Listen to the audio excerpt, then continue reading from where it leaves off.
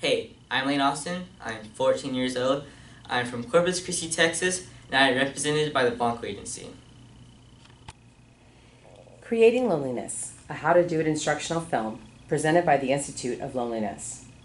At the Institute for Loneliness, we have been hard at work learning the best ways to fill the human life with loneliness. Early in our scientists discovered the biggest obstacle to creating loneliness in human beings were their relationships. Human beings were created to be in relationship with God and with other human beings. So the key to creating loneliness is to destroy those relationships. This instructional video will help teach how to do that using sin. Creating loneliness using sin. The first step in using sin to create loneliness in a human being is to get the human being to sin. This can be easily accomplished by tempting them to choose to do something they believe is wrong in God's eyes. From gossiping to lying and even getting them looking at pornography, the temptations are endless. In case of HH321, our scientists use disobedience, a classic tactic.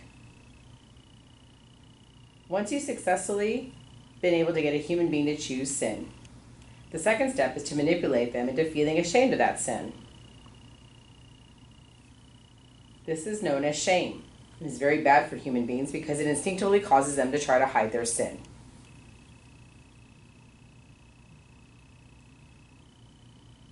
Once your human being has tried to hide the sin they are ashamed of, the next step is to convince them that the sin they have chosen is so bad, God wouldn't want anything to do with them.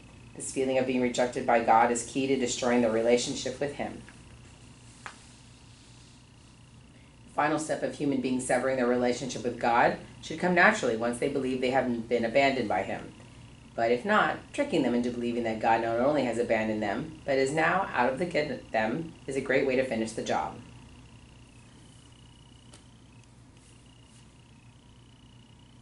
Once the relationship between a human being and God has been severed, that human being will descended into complete loneliness.